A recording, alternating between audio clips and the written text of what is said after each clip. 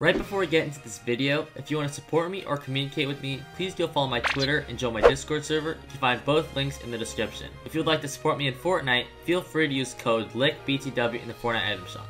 Thanks so much, I hope you enjoy the video.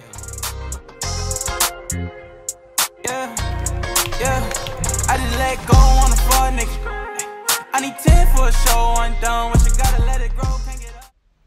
Once you open Alight Motion, you're going to simply press the green plus at the bottom and create a new project with 4K by 60 FPS resolution. We're now going to press the green plus at the bottom right, image and video, and add in our clip.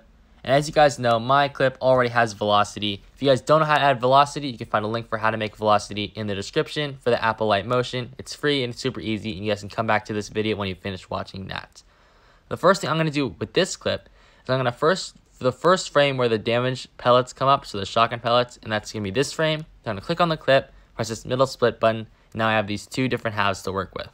Of course, since it is a build-up shake, I'm only going to be working with the first half. If you guys want to know how to add an impact shake, again, there's a link in the description for Alight Motion. Another free tutorial, and it's super easy for you guys to do that. So for the build-up shake, we're going to simply go to the first half, press effects, and we're going to add in two effects here. We're going to add tiles, which mine is right here, and then we're going to turn on mirror. That's really important, so we actually do have reflected edges. We're going to go back into effects, add effect, and we're going to search up random jitter. Of course, as you guys saw in my impact tutorial, you could use oscillate, but I prefer random jitter for a build-up shake because it allows for a higher frequency, which means basically just a faster pre-shake.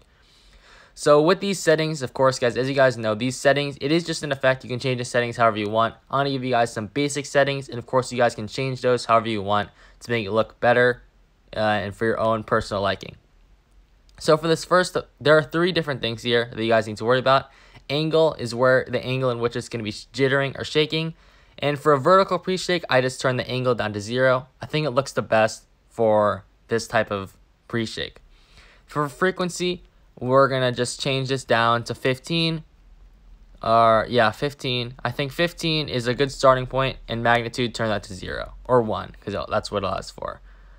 We're now going to go to the first point where we want our build up to start. So I'm going to go a little bit before I start pulling out the shotgun and add a keyframe for both magnitude as well as frequency. Go to the very end of the clip, add a keyframe from both those again, and simply raise both of these values by a little bit. I'm going to raise magnitude to around 50, and I'm going to raise frequency to around 30. As I said before, you guys can change these however you guys want, and this is how it looks right now.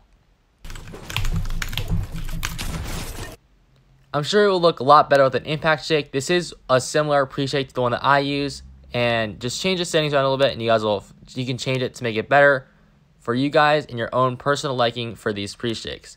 If you guys want to make it faster, simply change up the frequency. If you want it to be like a greater shake with more magnitude, simply turn up the magnitude with this effect right here. And then you'll end up with your own personal pre-shake. And of course, as you guys see here, you can copy these effects and then paste them if you guys want to make presets for this. Pretty simple and pretty straightforward. I hope you guys enjoyed this pre-shake tutorial. Hope you guys found this video helpful, and hope to see you guys in future tutorials. See you guys later. I just let go on the floor, nigga. I need 10 for a show, I'm done. What you gotta let it grow, can't get up when had a dip, let it go, grind down. What you had to let go on the floor, nigga. I need 10 for a show, I'm